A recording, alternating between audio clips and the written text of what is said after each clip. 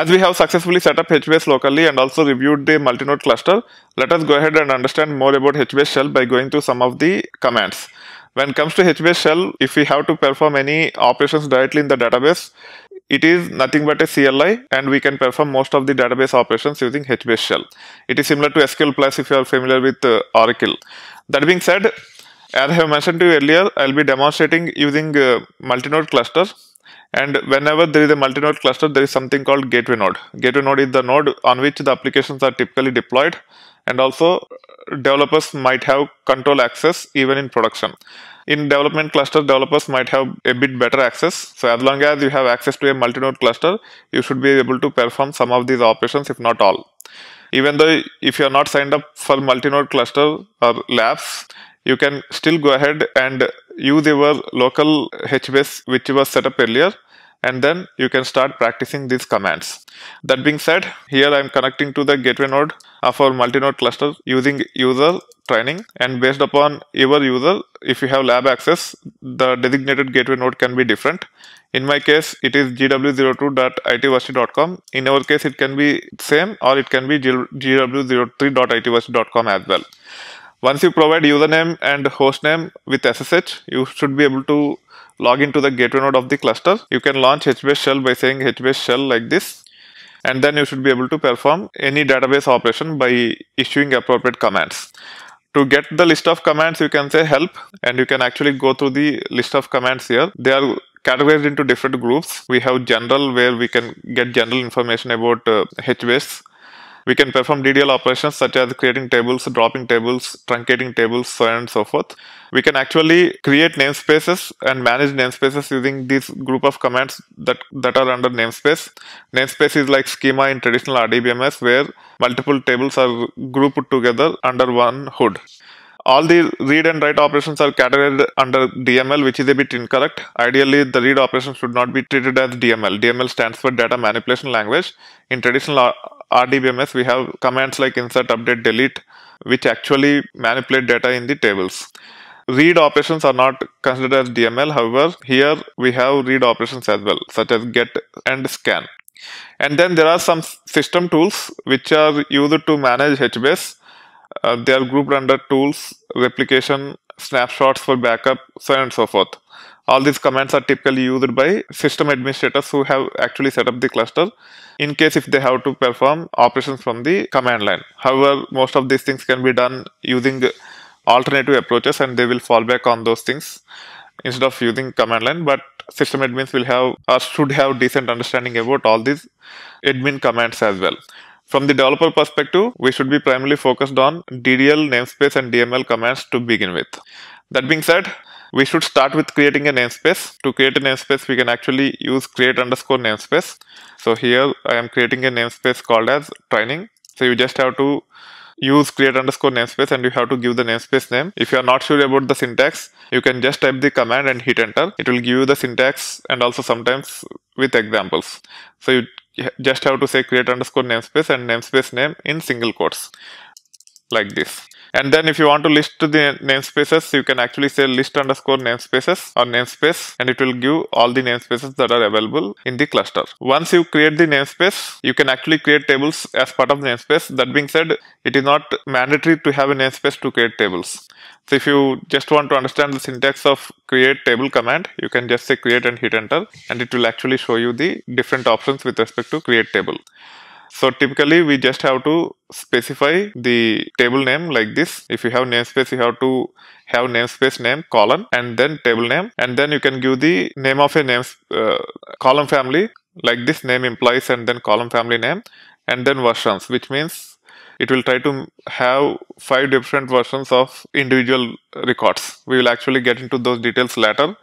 It is not very important at this time, but sometimes we might have to use these versions also. So this is one of the example using which you can create a table.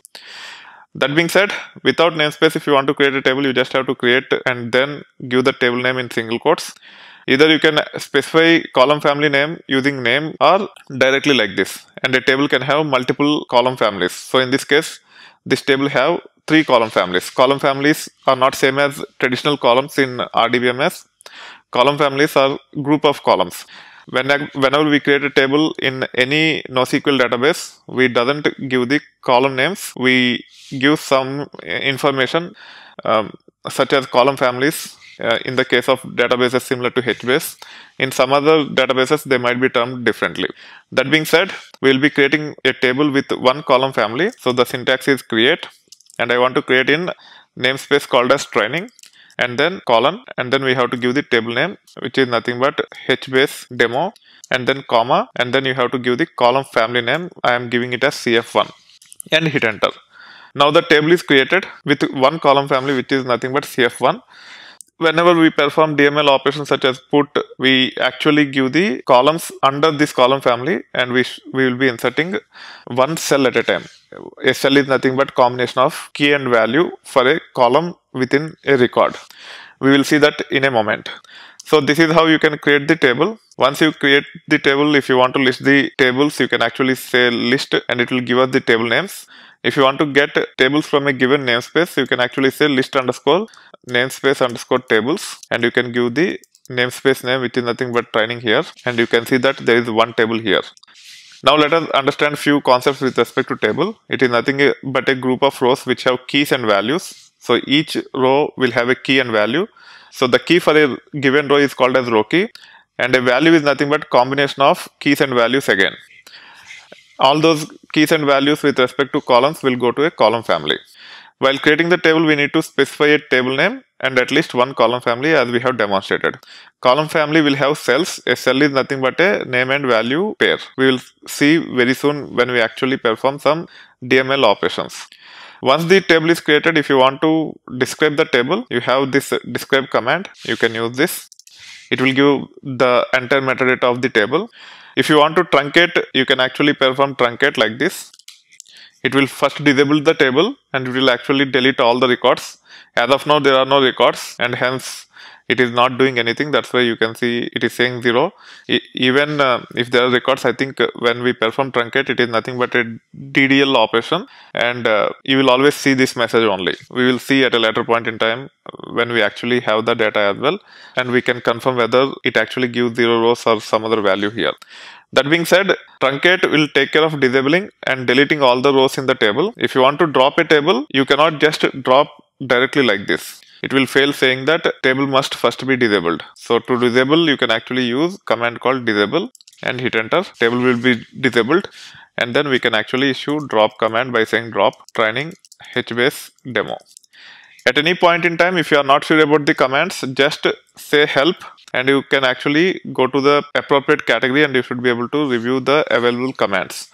So all table manipulations are called as Ddl commands, except for inserting and updating the data into the table, and you can see the list of Ddl commands that are available. Similarly, if you want to manipulate data within a table, then we have to focus on DML commands, and these are the commands which are available for us. That being said, let us create the table once again. So create training HBase demo. It requires column family name. So we have given the column family name as CF1, and we have created the table once again. As the table is created, now we'll actually perform some DML operations into this table, just to make sure that we are able to load the data into this table. And also we'll understand the syntax of inserting the data, and also how we actually perform the DML operations. The only DML operation to insert or update is nothing but put. So we just have to say put, and then if you type enter, you will get different examples with put along with the syntax and semantics of this.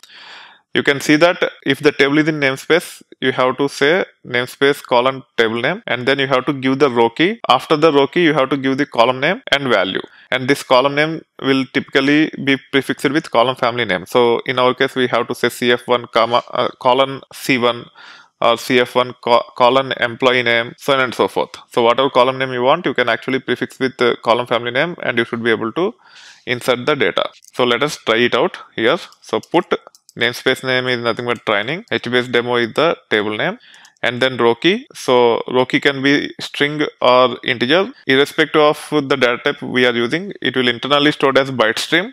So here I am trying to pass as integer, so I am saying 1. and then we have to give the column family name, which is nothing but cf1 colon the column name. So let's say column name as column 1 and then value 1. So we have inserted one cell for one record. It is not the complete record.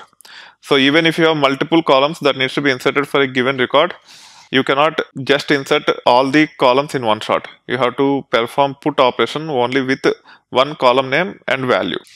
That being said, if you want to insert one more record or one more cell for existing record, you just have to use the same row key as one of the existing ones, and then you can specify the column name like this, and then we can actually give the value for the second column.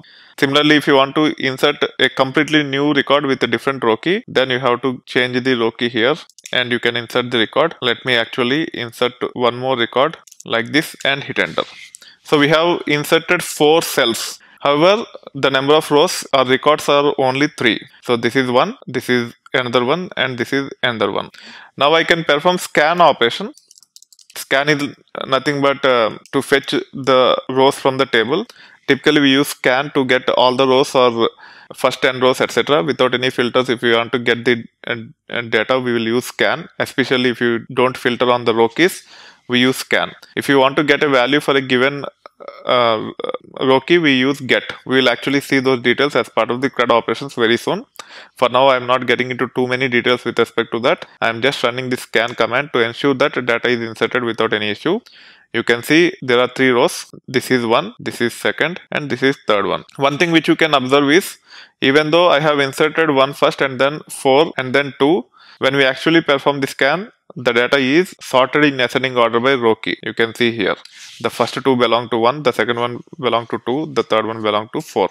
So irrespective of the way data is inserted into the table, it will always be sorted by row key. On top of it, it will also be partitioned internally. So you don't need to worry too much about how to partition the data. It will take care by itself. This is applicable not only for HBase, but also any NoSQL database where data will be typically indexed on the primary key or row key and also partitioned automatically for you. So this is very brief overview about HBase shell. You can actually go through the commands, practice as much as you can by going to the list of these commands. But as a developer, for now, just focus on Ddl, namespace and DML commands. As we have understood HBase shell briefly, now it's time for us to explore CRUD operations using this HBase shell, which is nothing but a command line tool for us to interact with HBase database.